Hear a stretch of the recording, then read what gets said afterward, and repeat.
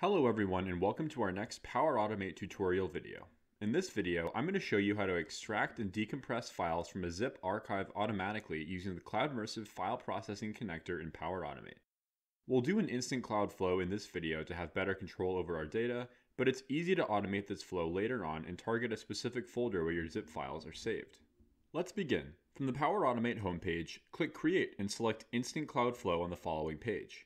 After that, give your file a name, select Manually Trigger a Flow, and then press Create at the bottom to move on to the Flow Design page. Once you're there, click New Step and type Get File Content into the search bar. If you're getting your file through SharePoint, select the relevant option below and define your site address to satisfy the action's first parameter. Below that, navigate the folder path using the folder icon to find your file and select it.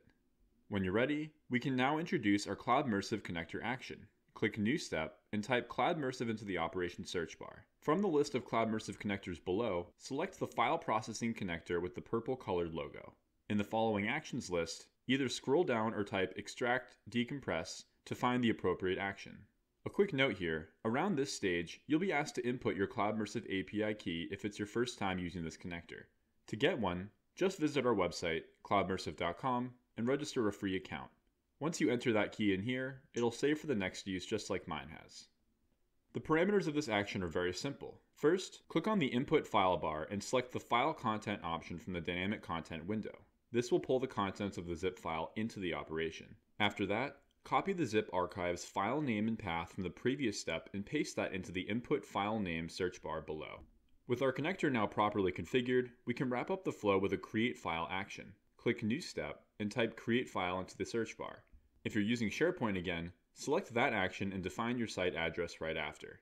After that, you'll need to pick the folder that your decompressed file will save in. To do so, use the folder icon and navigate SharePoint until you find your folder. The final two parameters here will let you name your new files and define their contents. Obviously, we want the decompressed files to save exactly the way they were before they were compressed. To do that, click on the File Name bar and select the File Name Output Content option from the Dynamic Content window. This will engage and apply to each operation in Power Automate because it knows there are multiple files coming out of this archive. My files are all Word files, so I'm adding the suffix docx to the end of that dynamic content. Your last step is to then click on the File Content parameter and select File Contents from the Dynamic Content window. This will ensure each file is decompressed, named correctly, and saved with its respective contents. Now we can save and test the flow. Click Save at the bottom, then click Test in the upper right corner of the page. Select the option to trigger manually, then click Test at the bottom again, followed by Continue and Run Flow. The flow runtime will depend on the size of your zip archive and the files within it. Mine is pretty small, so it only took a few seconds before outputting my results. As you can see here, I now have 3 decompressed sample files in the folder I specified. And with that, you're all done. That concludes this video. Thank you for watching and stay tuned for more Power Automate tutorials in the near future.